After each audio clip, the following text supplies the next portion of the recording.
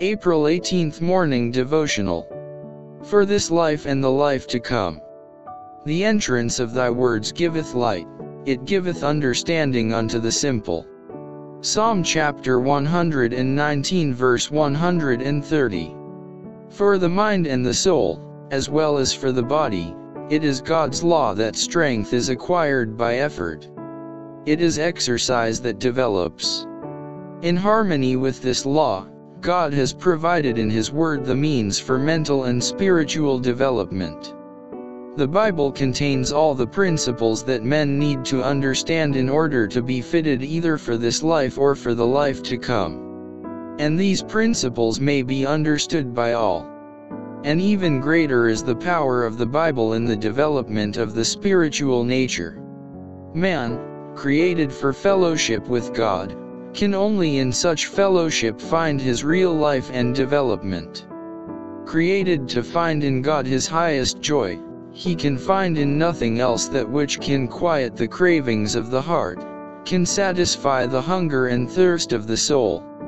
He who with sincere and teachable spirit studies God's Word, seeking to comprehend its truths, will be brought in touch with its author, and, except by his own choice, there is no limit to the possibilities of his development. In its wide range of style and subjects, the Bible has something to interest every mind and appeal to every heart. In its pages are found history the most ancient, biography the truest to life, principles of government for the control of the state, for the regulation of the household, principles that human wisdom has never equaled. It contains philosophy the most profound, poetry the sweetest and the most sublime, the most impassioned and the most pathetic. Immeasurably superior in value to the productions of any human author are the Bible writings, even when thus considered, but of infinitely wider scope, of infinitely greater value, are they when viewed in their relation to the grand central thought. Viewed in the light of this thought, every topic has a new significance.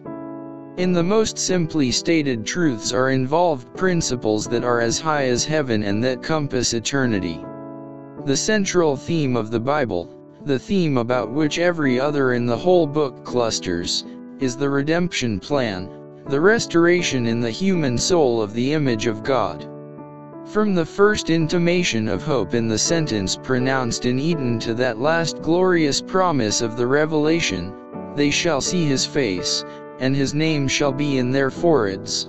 Revelation chapter 22 verse 4. The burden of every book and every passage of the Bible is the unfolding of this wondrous theme, man's uplifting, the power of God, which giveth us the victory through our Lord Jesus Christ.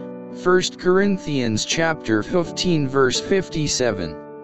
He who grasps this thought has before him an infinite field for study.